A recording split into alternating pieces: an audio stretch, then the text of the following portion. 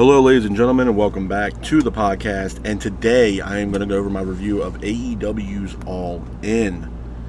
Starting off, we have the 0 Hour. I'm not going to give a full detail of the full lineup of the matches that were on 0 Hour. I'm pretty much going to talk about some of the announcements that were made during the 0 Hour. Now, it was heavily rumored that obviously Tony Khan had a lot of rumors. Well, not rumors, announcements that were coming down the pike here soon for AEW. So some of those announcements were actually made during the 0 Hour. The first announcement that was made was that AEW's Grand Slam will be in Australia next year, 2025. Now, obviously there was a lot of speculation about AEW doing stadium shows going into the new year next year. And Australia was one of the shows, obviously Texas as well. Everybody knows by now Texas next year will have All In, which is a very big deal. So it looks like Tony Khan is trying to do more stadium shows going into 2025. So it was announced that AEW Grand Slam will be in Australia next year in 2025. This is a big deal for AEW. The other announcement that was made was that AEW's Forbidden Door. Now this pay-per-view is usually, Forbidden Door from what I understand is usually around June.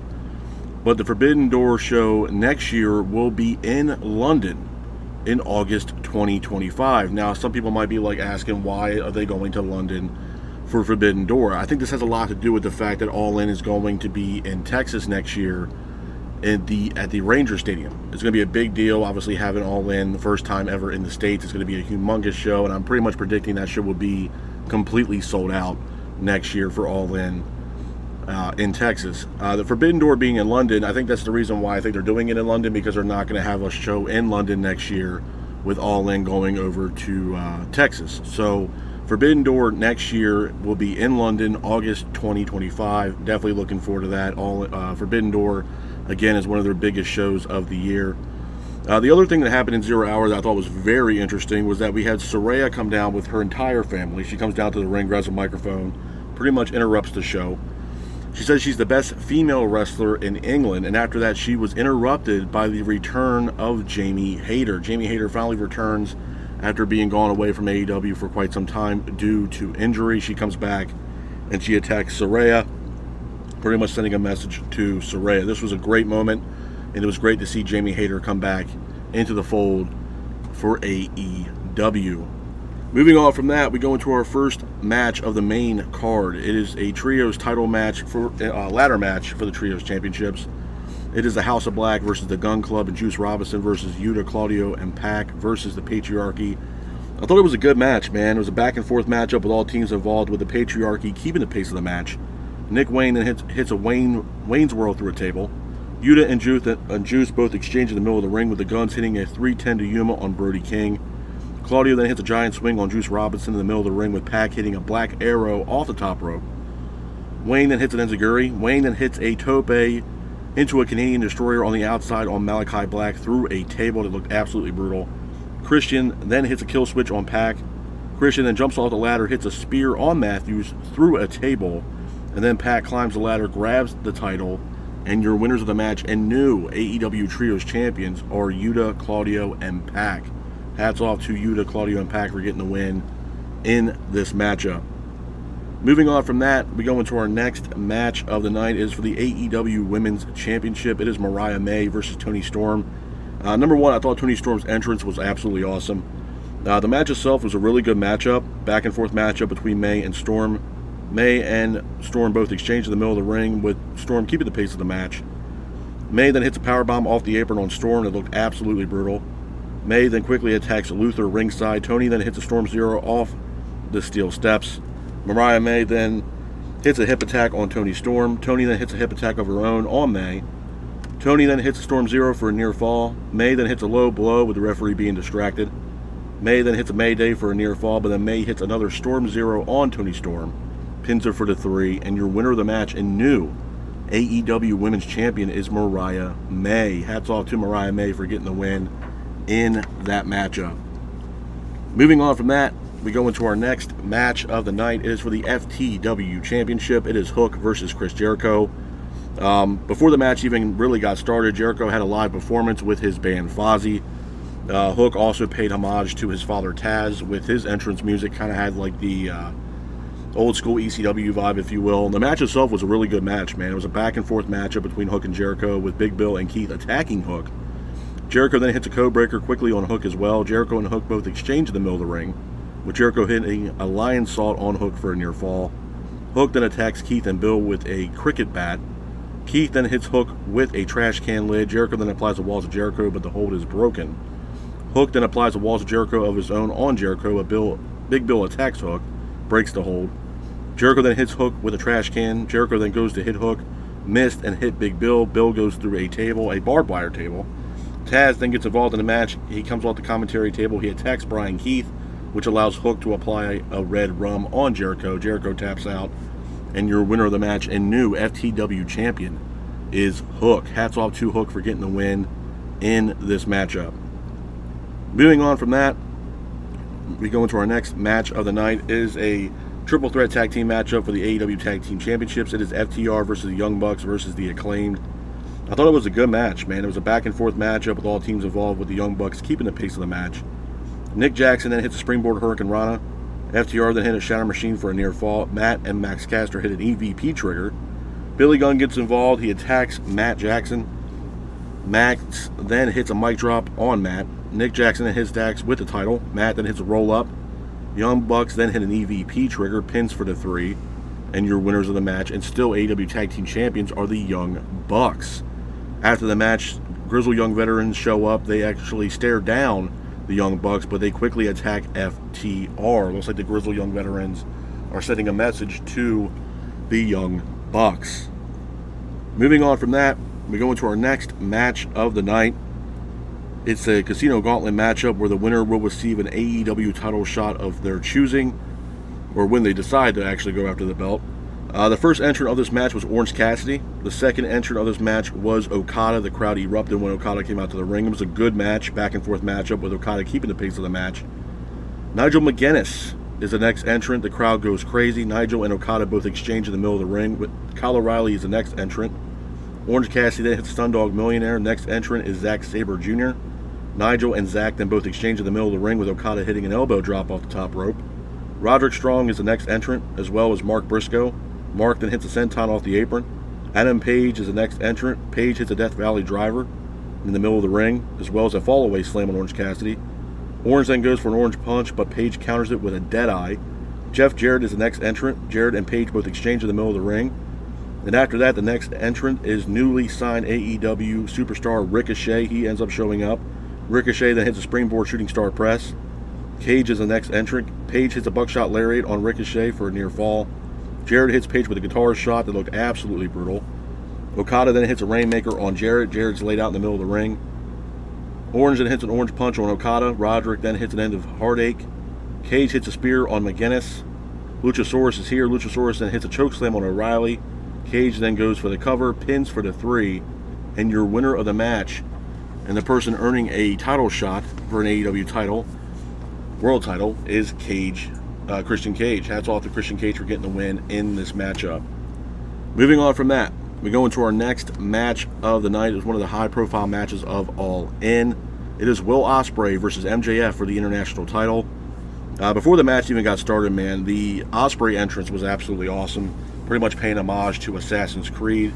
The video package was great. The whole stage production was awesome for Ospreay coming out to the match.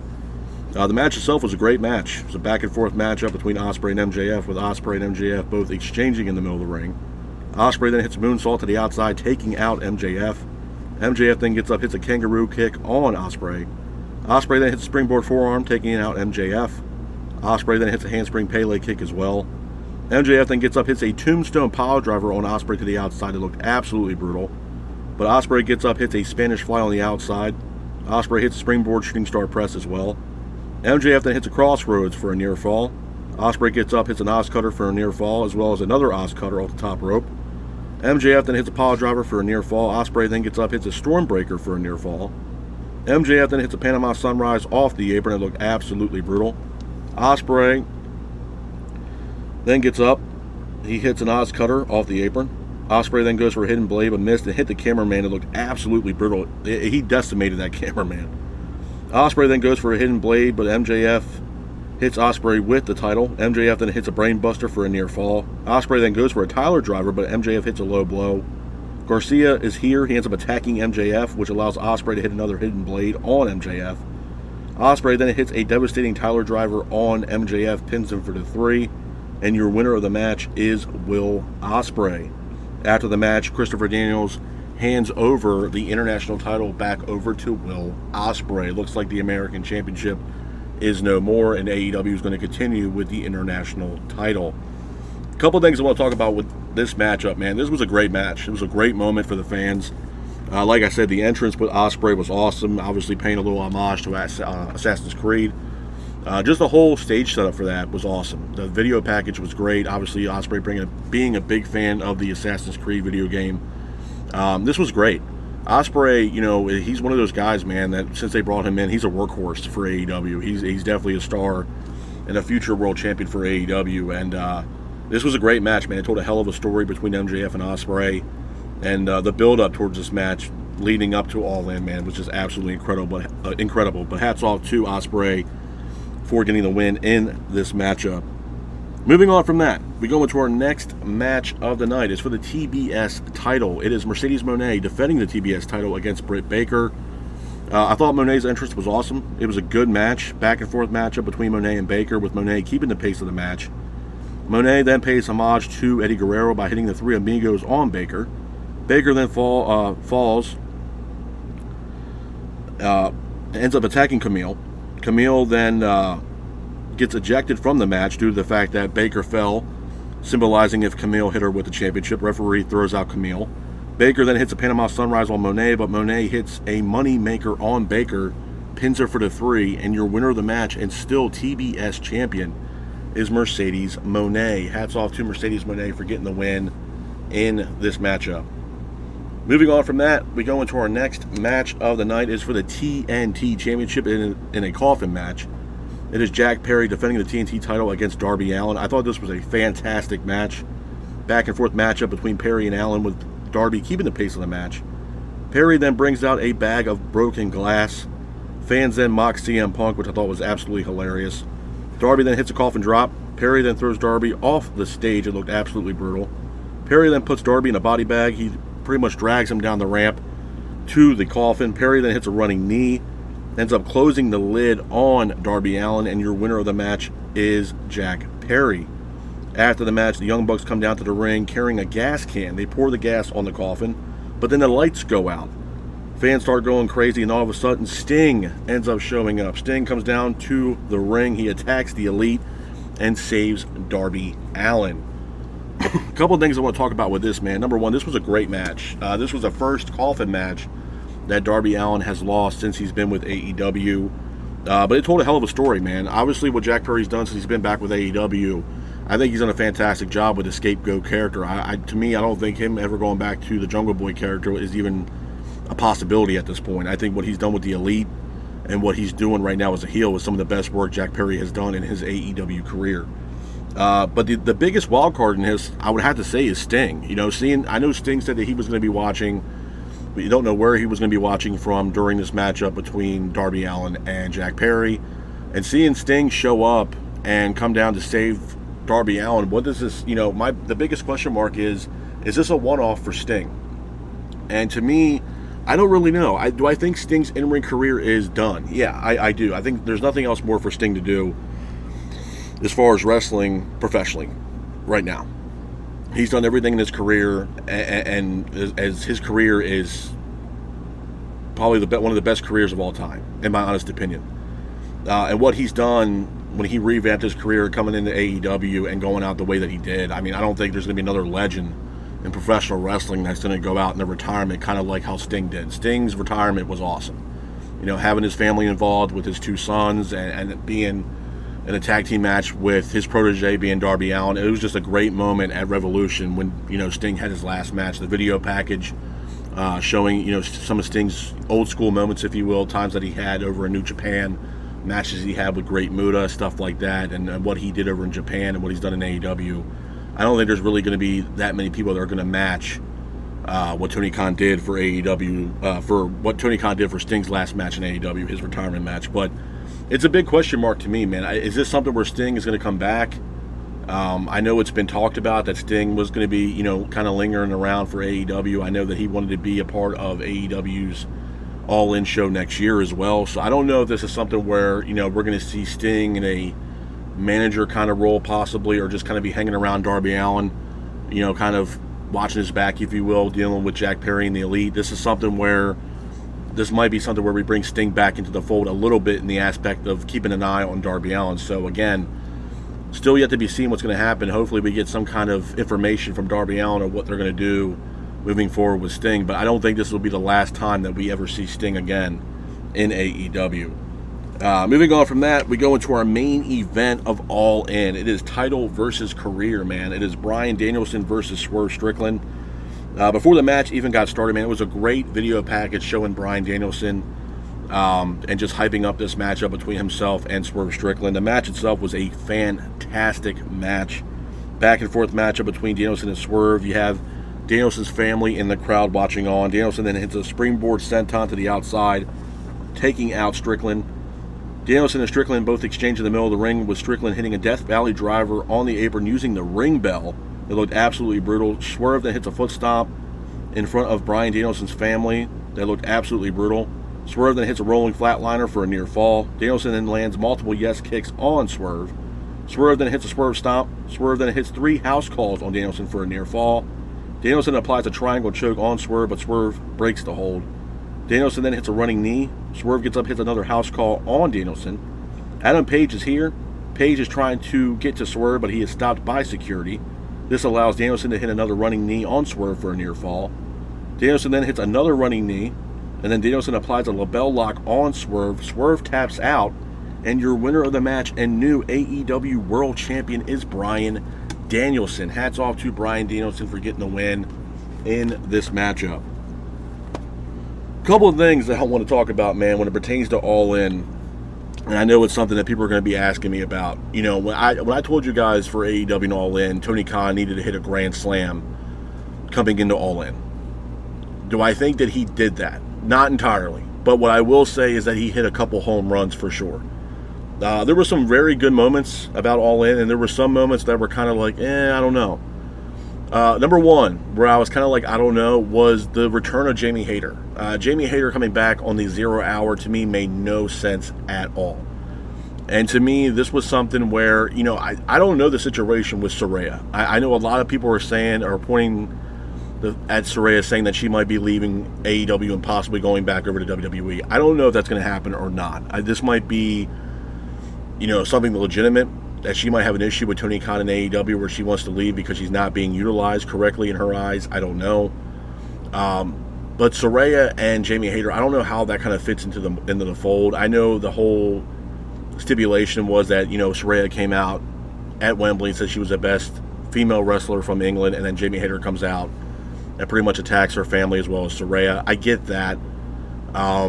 But there was other ways to me that you could have brought in Jamie Hayter. And one of the biggest things I said even before All In was knowing that Mercedes Moné had the muscle being with Camille. This would have been great to see Baker come out, and then she is joined by Jamie Hayter, and Hayter has Britt Baker's back during this matchup between herself and Moné for the TBS title. That would be more, to me, realistic of bringing Jamie Hayter back. I know some people might be against that because, it might outshine the matchup between Moné and Baker, but at the same time, too, I feel like it adds more to the matchup between Baker and Moné, because to be honest with you, up until the last week, the segments between Moné and Baker were kind of at a stalemate until the week prior to All In. The storyline just, it wasn't really there for me personally, in my opinion. But I feel like if you would have brought in Jamie Hayter during this matchup, it would have added more, you know, fuel to that fire, if you will, between the Baker and Moné matchup, with Hayter having Baker's back and keeping her safe away from Camille. I think that would have been a better way to bring back or have a return of Jamie Hayter in that aspect. But there was a lot of also good with this show too. The other negative, I will say, and I didn't know how they were going to portray this, was Ricochet. I'm glad Ricochet is in AEW. I really am. I did a review, a news and rumor video for you guys about Ricochet signing a multi-year deal with AEW. And I told you guys that I think he will have a tremendous career in AEW. I know some people There's a few people probably out there that says, oh, well, he's going to get lost in the shuffle. You know, it's nothing really new with Ricochet, blah, blah, blah, blah, blah, blah, blah, yada, yada, yada.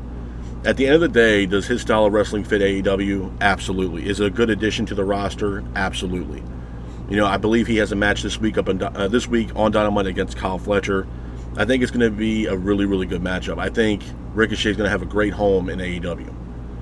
How he fits into the fold, we don't know. A lot of people said the same thing about Ospreay when he came into AEW, or Takeshita, or Okada. Now, I'm not sitting here saying that they both have great careers right now, but Ospreay's been on fire, in my opinion, since he's been with AEW. Okada, I mean, I'm not going to say Okada's on fire, but at the same time, too, he is the current Continental Champion right now. So it's not like they don't have really any plans with Okada, and Okada is obviously tied with the Elite right now. So he's going to be shown on TV a lot, or at least a decent amount, moving forward, with him being tied to Matt and Nick Jackson and being a part of the Elite. That's going to happen. Ospreay's the current international champion right now, and there's no way you're not going to see Ospreay on television. I think Ricochet's on the same boat. I think there's a lot of matches on the table for Ricochet to have in AEW that are going to be barn burner matches, man. Absolute bangers, and I'm definitely looking forward to that. The only downside I would say about that, I think the other way that I would have debuted Ricochet was have him come out at the end of the match between Ospreay and MJF. Ricochet comes out to, seems like he was going to congratulate Ospreay for his matchup and winning the belt, and then he turns heel and attacks Will Ospreay, setting up that storyline between Ricochet and Will Ospreay. Even though I know Pac is going to be challenging Will Ospreay at All Out for the international title, but they can also take that Ricochet stuff and build that story between Ospreay and Ricochet, probably leading into Wrestle Dream, to be honest with you. So, I mean, there's other ways that you can look at it in that aspect. So I think those are the two things that I might say of negative about All In, is the fact that they could have done different with Jamie Hayter as well as Ricochet, as far as bringing her back from injury and having Ricochet debut in AEW. That's my only negative I will say about All In. But the positives about All In, and there's a lot. Do I think this All In surpassed last year's All In? Yes, I do. I think storyline based and the build leading up to All In, just the entire package of All In, it told a hell of a story leading into this year's All In compared to last year. Obviously, you know, you got the Casino Gauntlet match. You have the storyline with MJF and Will Ospreay, told a hell of a story. And Adam Page was a wild card throughout this entire event. You know, Page said that he wants to go into the Casino Gauntlet match, that he was going to win it. Unfortunately, that did not happen. And then seeing Adam Page a part of the main event and trying to attack Swerve, or get to attack Swerve, and then being stopped by AEW security, that right there is trying to tie up the storyline here between Page and Swerve, which this will all come to fruition at All Out, because it's already been planned and booked that it will be Swerve versus Adam Page in some kind of matchup at All Out, which I'm definitely looking forward to it, because those two gentlemen, every time they're in a ring against each other, they tear the house down. We all saw the match that happened between them at, I believe, Full Gear, which was a absolute incredible banger match. And I feel like we're going to get the same thing possibly at All Out in September, so pretty much in a week or two. So I'm definitely looking forward to that. But, you know, Tony Khan, AEW did a hell of a job this time with continuing storylines and creating storylines even after this pay-per-view. So I will give credit where credit is due. Tony Khan definitely hit a couple home runs when it pertained to All In. Do I think it was a grand slam? No. And the reason why I don't think it's a grand slam, and it might be a hot topic for most people and a hard pill to swallow, but just hear me out for a second. The reason why I don't believe it was a grand slam is because there's other ways they could have went about it, as far as bringing in Jamie Hayter, Ricochet, and other possible free agents to come in to be a part of the Casino Gauntlet match. I'm not sitting here saying that we might not see a Bobby Lashley or Shelton Benjamin or a Hurt Syndicate or anything else like that, but I think there was other ways they could have done it. But the final package that we got with Bryan Danielson and Swerve Strickland, that was the moment that told me that Tony Khan is Mr. Pay-Per-View. Tony Khan, when it pertains to pay-per-views or PLEs, whatever you guys want to call it, Tony Khan is the man when it comes to having pay-per-views. Everybody gets excited. The matches are great. There's great moments. And the Danielson Swerve match that happened at All In was a hell of a moment. A moment where emotions were running high for a lot of fans. Obviously, emotions were running high for Danielson and Swerve, Danielson's family.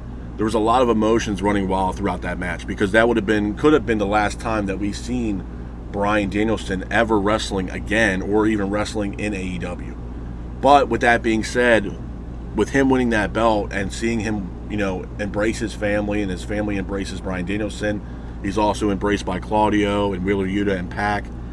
It was a great moment for Bryan Danielson, and I think Tony Khan always does a great job by, creating moments and memories for the fans. And I think he hit a home run with the Bryan Danielson moment, with him winning that belt at All In.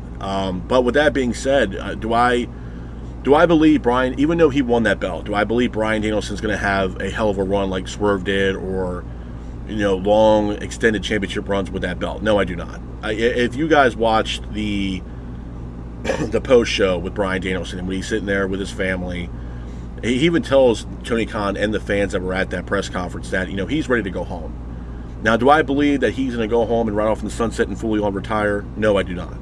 Do I think he'll work a part-time schedule and remain with AEW? Yes, but I think Danielson is definitely going to take some time off, where I also believe, and again, don't quote me on this, but I just had this rare belief that Bryan Danielson will be, what I heard, will be on Dynamite this week to address the fans, or say something about All In and address, I guess, his future, if I had to guess. If I had to assume, I genuinely believe that Bryan Danielson will vacate the AEW title, and he will take some time off. I genuinely believe that. I think Danielson wants to take some time off, spend time with his family, and rightfully so. He definitely deserves it. He's had a hell of a career so far in AEW, in my honest opinion. So I think what's going to happen is, when it comes down to Dynamite, I think there's a very good chance, in my opinion, that Bryan Danielson will vacate the AEW World Championship, and he will spend some time at home. I don't see Danielson having a hell of a run with that belt. Do I see Swerve Strickland becoming champion again? Yes, I do. I think Swerve and what he's done with AEW, I know he just re-signed a new contract with AEW. It was shown during the 0 hour, I believe. And he re-signed his contract with AEW, which is absolutely awesome. And again, Swerve is a workhorse, man. Swerve, I can't say enough good things about Swerve Strickland, man. He's done a fantastic job in AEW. He's done a fantastic job defending that AEW title. He's putting on phenomenal matches, banger matches, for the fans. And Swerve, Swerve still has a lot of potential, man, in AEW. And looking at what Swerve is doing now in AEW compared to what he was doing over in NXT and WWE, my God, is it night and day. It is vastly different on what he was doing compared to WWE and AEW. He's having a hell of a career and a hell of a run in AEW. And I think that run and another championship run is down the pike for Swerve Strickland. It's the only, to me, honestly, it's the beginning for Swerve. I think Swerve has a lot of potential, and he has a very, very high ceiling in AEW, in my honest opinion. And for what he did at All In, and giving, Bryan Danielson an opportunity and allowing, putting on a great match for the fans, man, it just pays respect to Swerve and what Swerve means to AEW and what he means for the business. And I think Swerve is one of those guys who's going to be an AEW elitist for a very, very long time. I don't see Swerve going anywhere anytime soon, to be honest with you. But yeah, man, I mean, I think when it comes down to it, All In, was it a grand slam? No. But was there a couple home runs? Absolutely. Absolutely. I'm not going to sit here and be naive and say, oh yeah, All In was terrible. All In sucked. All In was crap. Bryan Danielson should have never won the belt. No, that's complete bullshit. I'm not going to sit here and say that. To me, honestly, and there's some other people that have said this, and I have to actually agree with them. If you're a pro wrestling fan and you didn't agree with what happened with Bryan Danielson winning that belt last night, then I don't know what to tell you. You're not a wrestling fan, man, to be honest with you. With all due respect to Swerve Strickland, I have the utmost respect for that man. He is a great wrestler. He's a great athlete. He's a great world champion. But if you, as a fan, were not going crazy and emotions running high after Bryan Danielson ended up tapping out Swerve to become the new AEW World Champion, if there was no emotions running through your body at that time when he won that belt, I don't know what to tell you, man. Myself, my wife included, we were ecstatic. We were completely happy because, for me personally, I followed Bryan Danielson's career for a very long time. Watching him in Ring of Honor, what he's done obviously in WWE, and made a name for himself, a humongous name for himself working with WWE. And what he's done with AEW, man, has just been a hell of a journey and a hell of a story. And to watch him win that belt and see him, embrace his family after that matchup, and you have, Pac and Claudio and Yuta embracing Bryan Danielson after this win, it was a great moment. And the Wembley fans, man, my God, the fans over in England at Wembley were amazing. Absolutely amazing fans. The crowd was great. The crowd was live. And the crowd was doing everything they could to keep the fans invested in these matchups. And, seeing Bryan Danielson come out to the ring with the final countdown and the fans just erupted, it was just a hell of a moment for Bryan Danielson. So, to me, yeah, All In, this was the best All In that we've seen so far, in my honest opinion. And that might be a stretch and a hot take for most people, but I'm looking at it purely based on storyline leading up to All In, and even creating storylines after All In. Having Adam Page come in this main event trying to attack Swerve. This is building another storyline here between Swerve and Page leading up to All Out. It was a great moment, man. And seeing Danielson's family there, you see Brie and Danielson's family there. It was just a great moment. It was a fantastic moment, and Tony Khan did a fantastic job in handling this situation between Swerve and Bryan Danielson, and having Danielson walk out as AEW World Champion. But like I said, I genuinely believe that Danielson will not have a long run with the belt. I personally, in my honest opinion, I can see Bryan Danielson vacating that belt on Dynamite, and there'll be another tournament or something like that to crown a new champion, and we go from there. I think Danielson's not going to fully retire. I just think he's going to take some time off. I think he might re-sign with AEW if he hasn't already done so. And it's going to be more of a part-time basis for Bryan Danielson. But I don't see Danielson going anywhere anytime soon. I don't see that. It was a great moment for Danielson, but I don't think it was the way that Danielson really wanted to go out in his career, his own way, in my opinion. Even though if that's the case, it is a hell of a way to go out as world champion and to retire. And that could be the case. But in my opinion, I don't see Danielson going anywhere anytime soon. I think he's going to be done working a full-time schedule, and then he's going to, re-sign a contract with AEW if he already hasn't done so, and be a part-time wrestler. That, to me, that's what the most logical thing in my head that I can think of for Bryan Danielson. Because I just don't see him leaving right now with everything he's done with AEW. I do not see it. But it was a great night, man. I mean, like I said, it's. Did we see a Shane McMahon? No. Did we see a Bobby Lashley and the Hurt Syndicate? No. But did we see Ricochet? Yeah. Did we see Jamie Hayter return? Yes. Did we see? I know some people were saying, "Oh, we should have saw Becky Lynch." Honestly, with you, like, for people that want Becky Lynch over to AEW, you really have to look at the logistics of everything, man. I do not see Becky Lynch, or AKA Rebecca Quinn, going over to AEW. I'd be very, very shocked. I could see Shane McMahon walking through AEW before Becky Lynch, hands down, for abundance of reasons. Obviously, WWE doesn't want anything to do with Shane, and Shane's already had conversations and talks with current AEW talent, as well as the owner and CEO, Tony Khan, in a private meeting in Texas. So I could definitely see Shane walking through that door well before Becky even puts a toe in the door at this point. The Hurt Business, or the Hurt Syndicate, I mean, my standpoint has been the same. I can see Bobby Lashley and the Hurt Syndicate showing up in AEW, but I can also see him be a big part of TNA. Bobby Lashley and MVP have had a career working over in TNA, and I think it would also benefit them to work with TNA. I'm not opposed against that. Not everybody has to go to AEW. And I think AEW fans need to realize that just because they're a free agent doesn't necessarily mean, oh man, they got to go to AEW. No. They can go to New Japan, they can go to TNA, they can go to NWA if they decide to choose to. I don't know why they would. With all due respect to the fans of NWA Power, just saying, I think financially they couldn't really do that much with some of the independent talent that's out there right now. I know damn well they could not afford a Becky Lynch right now. I'm sorry. With all due respect to Mr. Corgan and NWA Power and what they're doing over there, there's no shot in hell that he can afford a talent like Becky Lynch.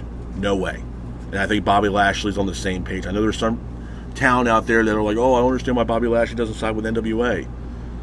I mean, look at the catalog, man. This is not 1970s. This ain't the 1960s. This ain't the 1980s. This is not, it's definitely changed. I respect, don't get me wrong, I respect what Billy Corgan is trying to do with the NWA and what he's, trying to revamp the brand. I know, obviously, they want to do the independent circuit and, go out to scout other regions and stuff like that to kind of have them under the NWA banner. I respect that. And giving, independent shows and independent talent an opportunity at the NWA World title. I'm all for that. But I'm looking at it from a financial standpoint. I understand, yeah, they're on the CW network. I get that. I understand that. But not a lot of people have the CW network. It's a TV company that's just not a predominant TV company.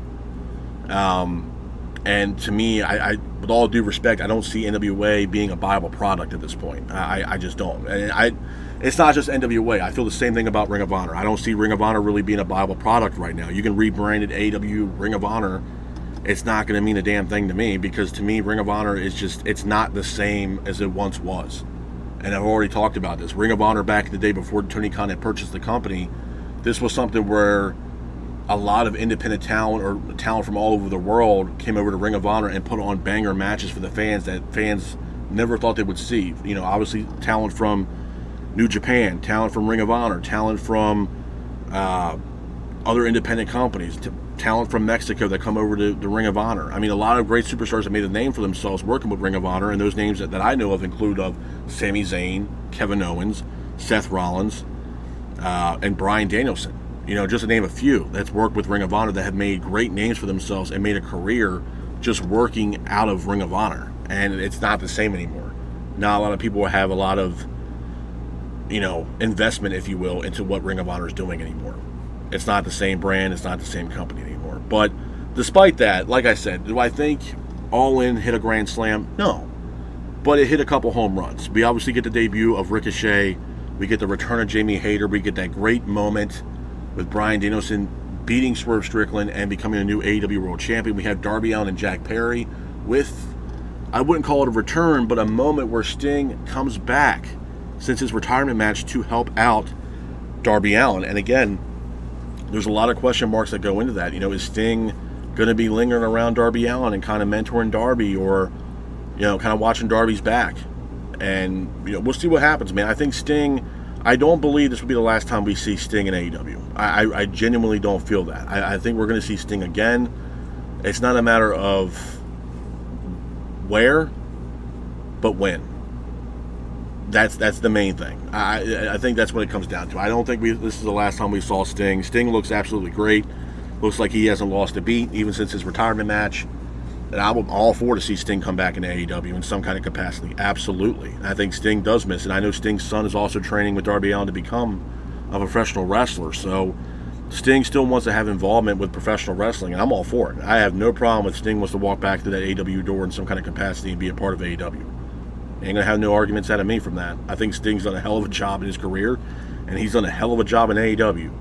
Absolutely. And I would not mind seeing Sting come back in AEW. But like I said, man, this wasn't a grand slam for AEW, but it was a couple home runs for All In. And to me, honestly, it was one of the best All-Ins AEW's ever put together, in my honest opinion. Just based on story, based on presentation, based on the entire package of what All In brought to the table. To me, in my honest opinion, this was the best All-In show that AEW has possibly put together so far. But with that being said, this is my review of AEW's All In. I hope you guys are out there staying safe. Be careful, and remember,